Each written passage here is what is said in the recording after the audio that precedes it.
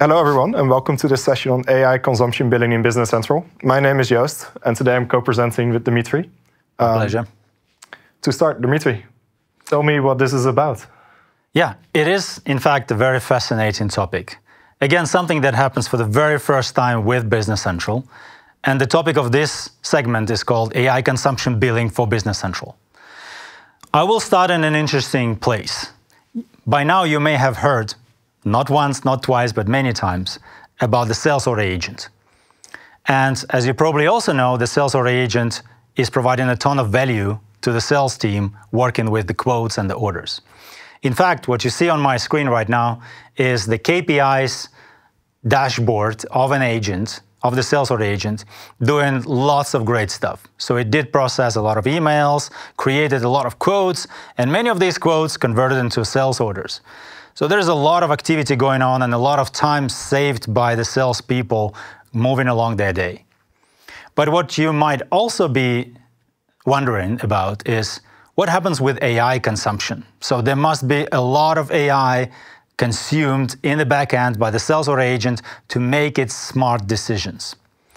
Now, you would be completely right thinking about that, because after a period of time, as you get a taste and sense of the agent, you will likely see a screen looking like this. So this screen, and by the way, I'm showing the Copilot and agents capabilities. We did rebrand this page, which used to be called Copilot and AI capabilities. Now it's Copilot and agent capabilities. And on this page, we list all of the Copilot capabilities, obviously, and the sales order agent as the first agent of Business Central. But what's more interesting here is a couple of notifications that you see on the screen. For example, that by activating AI capabilities, you understand your organization may be built for its use in the future. I wanted to underscore this statement, is that at this point of time, the sales order agent is the only capability which is being built for, and we're going to explain everything and every minor detail about that. But what you can also see is that there is another very helpful notification here that the AI quota of this environment is nearly used up. So you're getting a feeling that you might be approaching a certain capacity, and at that capacity you're being informed and notified, by the way, in the Copilot pane as well. So here you can see, hey, there's a small warning available for you that you should probably start thinking about what the agent is consuming. And then in some time after that, the agent will be stopped. And there's another message that's going to appear that the agent isn't processing any tasks. And you really need to look into what's going on with the capacity spent by the agent doing its fantastic activities. Now, but what's happening in this situation, Joost? Can you shed some light into what these terms are all about? Yes. So to bill for Copilot use in Business Central will actually plug into a billing mechanism that applies across Microsoft products and services. First of all, Microsoft products and services will use a common currency called the Microsoft Copilot Studio message to measure the usage of AI features and to bill for them. The billing of these features in Microsoft Copilot Studio messages will be using common meters, the generative answers and autonomous actions. So every time you use Business Central features, they will consume a number of generative answers or a number of autonomous actions, and that will convert into a number of Microsoft Copilot Studio messages for which you will get billed. Finally, the capacity from which these Microsoft Copilot Studio messages are consumed is also common across Microsoft products and services. So there'll be two options to purchase these. First of all, there are the prepaid Copilot Studio message packs, which are a monthly subscription containing an X number of messages renewable every month. And secondly, there's a pay-as-you-go plan, where you pay for the number of Copilot Studio messages you've consumed after the month concludes. So now that we have an idea of how Copilot features are built across Microsoft services, can you tell us a little bit of what this means for the sales order agent? Oh, absolutely. I only pretended that I didn't know about the topic, but thanks a lot, Joost, for bringing up, indeed, very important points in this story, that it is a common currency used by all products. We use common meters with the rest of the Microsoft products, and it is consuming common capacity, so to say. So what does it mean in terms of the sales order agent, which I just presented on the few previous slides? Now, As Joost mentioned, we will be using these two specific meters, generative answers and autonomous actions, to measure the consumption of the sales order agent. And what we are going to measure and capture are these three specific things. So the incoming and outgoing messages. So there is a message coming into the sales order agent, and there is a message produced by or generated by sales order agent in response to that action. There is sales quote action, when the agent does something for the sales quote, populates the header, the lines, and doing all of the updates. And there is an action on sales order, on the sales order, converting the quote into an order and doing the things of that nature. So the billing pattern is going to be very simple. As Joost explained, we're going to use a generative answer for any message that the agent generates, and autonomous action for the operation on sales quote and operation of sales order. So it's a very simple and transparent billing cadence, and that's how the agent is going to be built. Now, a few more scenarios just to land that point of how it's actually going to be tracked. Now, imagine a typical run of a sales order agent. It receives an email asking for items, and then it creates a sales quote, and it can populate many things for that sales quote. And then in response, it will generate an email. Here's the quote with attachment. The customer reviews the email, sends it back. So the sales order agent will receive another one, convert that quote into an order, and finally send the sales order confirmation. So that's a very, very typical vanilla standard run. And as you can imagine, it will be marked, it will be mapped to these meters, generative answer for every email message, and autonomous action for every sales quote operation or for sales order operation. So very, very simple. And here's a more advanced scenario where the customer is now iterating a few more times with the sales order agent, asking for some additional specific details, asking for availability. Obviously, there will be more emails, there will be more quote and order operations, and that will consume more of resources. So very simple model, and it would be also interesting to see how you can set it up. Yes. So first of all, we want every Business Central customer to be able to experience our Copilot features and to try them out. So every tenant with Business Central environments comes with a very limited preview evaluation capacity that would allow you to set up the sales order agent, try it out, take it for a few runs, and maybe fill a few of your sales orders. Once that runs out, you'll start seeing messages that your capacity is about to run out, and it's time to go set up your billing policies. For that, there's two types of capacity, as explained earlier. So first of all, there's the prepaid Microsoft Copilot Studio message packs. You can purchase these as a monthly subscription, and if you have any on your tenants, this is what the agent would consume from first. If you don't have any prepaid capacity, or you've run out of your prepaid capacity, we'll escalate to a pay-as-you-go policy. So anything beyond your prepaid capacity will be billed at the end of the month based on how much you've consumed. All right. By the way, Joost, it sounds very, very familiar, this concept of using message packs and pay-as-you-go. Where could I hear about these two concepts? Yes, that's right. Actually, the Power Platform has been running with this billing model for a couple of years at this point, and we're just adapting it for Copilot features. Right.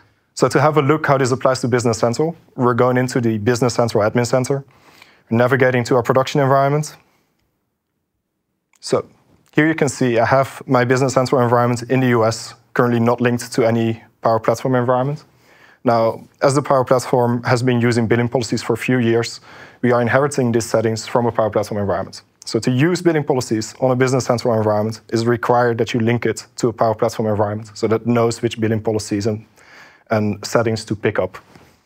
To do that, we go into link environment. We select a production environment, so it's an environment of the same type and in the same geography. And you can see now my environment here is linked.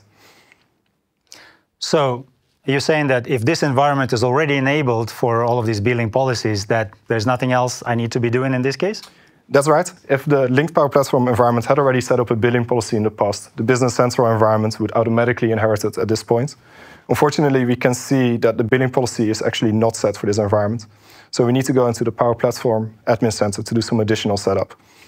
I can navigate directly to the environment in the Power Platform Admin Center from the Business Central environment. And you can see this is indeed the environment here that is linked to my Business Central environment.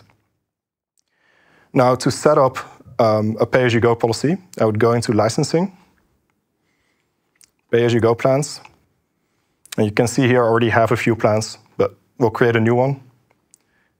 In this case, I want to bill through my Azure subscription. So I select that.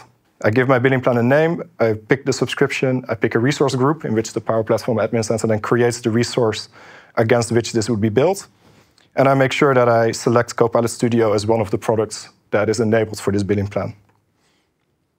Then I select my production environment. So this is the environment that I just linked my environment to. And I save.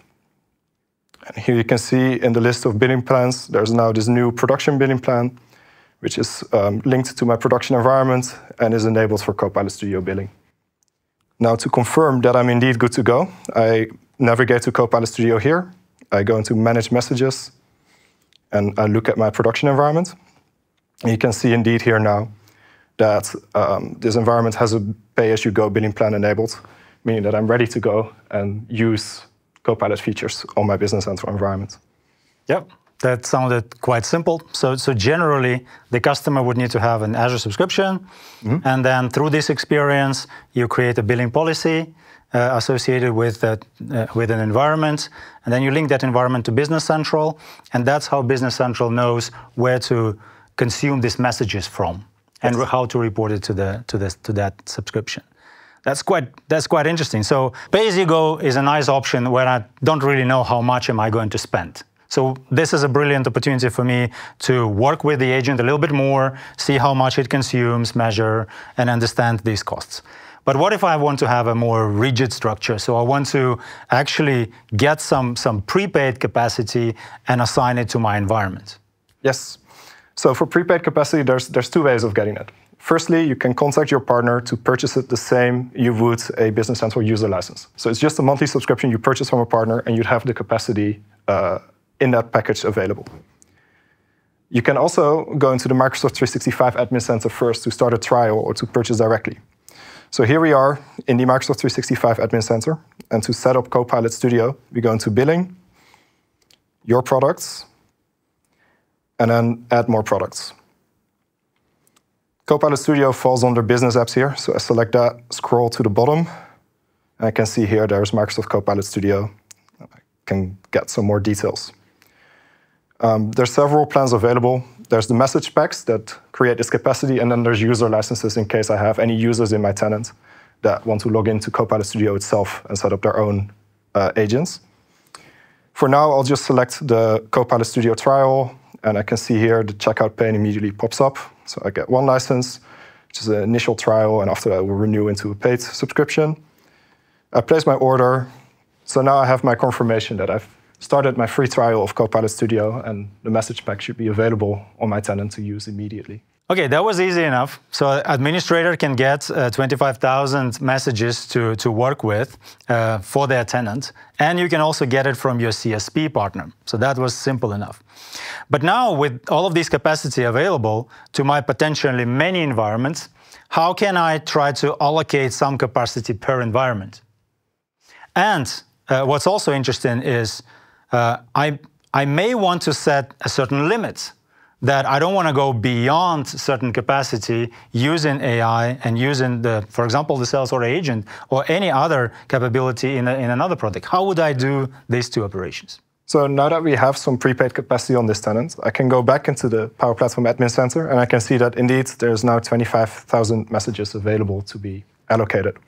Let's say for this environment, we only want it to cap out at 1,000 environments. So I enter 1,000 here, and I can optionally choose whether, if that 1,000 is exhausted during the subscription month, this environment is allowed to draw from any capacity in the tenant that hasn't been used yet, but that exists beyond this 1,000 here, or whether I want to escalate to my pay-as-you-go billing plan. So if I want the cost of this to be very predictable, I would assign the number of messages that I want to use by this environment here, and I would disable the overages so that the environment cannot consume more than it's been allocated.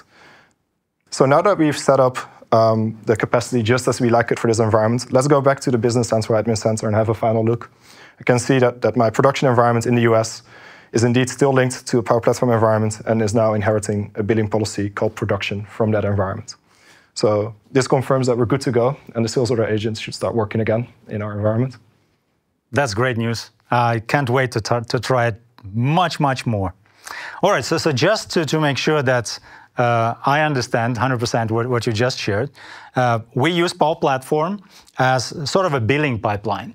So it consumes these messages available for the tenant, for the customer organization, for all of the products linked with that tenant. And you can get it in consumption prepaid packs, message packs, or you can get it as pay-as-you-go, depending on your needs. So if you always consume 25,000 or more messages, this prepaid pack makes sense for you. If you have variable consumption, pay-as-you-go is great. They also work in combination, is that right? Mm-hmm. So, for example, once you run out of your prepaid capacity of messages, then pay-as-you-go kicks in, and then everything on top of it is consumed through pay-as-you-go. So that's a very flexible system. And you also are getting some of the preview evaluation capacity just to get a sense of what the agent is before you go and set up this consumption tracking and pay-as-you-go and start using it. That's a great recap. That summarizes our billing story for the sales order agents in Business Central really well. Thank you for watching. Thank you very much. Enjoy.